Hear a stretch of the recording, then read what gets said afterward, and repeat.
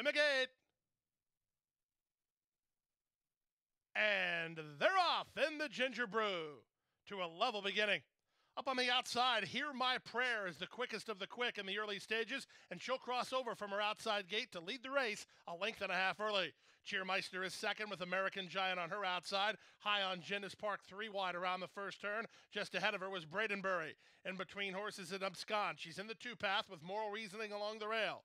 Then it's a length and a half back to the team of She's My Type and Runway Dreamer. They also got over from their outside gates. They're 2.5 clear of Sunset Promise, and on her outside, Queen of God is at the back. Down the backstretch they go, and up front, Paco and Hear My Prayer went 23 seconds flat to the opening quarter and leads by a length over American Giant second, Cheermeister third.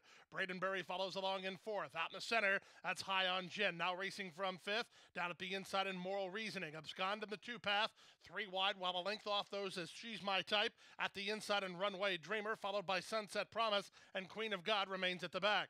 46-1 for the opening half mile. They've yet to get to Hear My Prayer. She leads by a length and a half. Look at She's My Type. Just like her maiden run, she's knifing through horses. She's moved 4 wide by Tyler Gaffleone, and she's on the attack now as they move to the top of the stretch. Less than a quarter of a mile to go. Hear My Prayer. Better look over her shoulder as here comes She's My Type. Let go on the outside to take the lead. She's My Type quickly now establishes the lead. Abscond, Moral Reasoning, they're taking late runs, but She's My Type is digging in, and She's My Type is your Ginger Brew winner.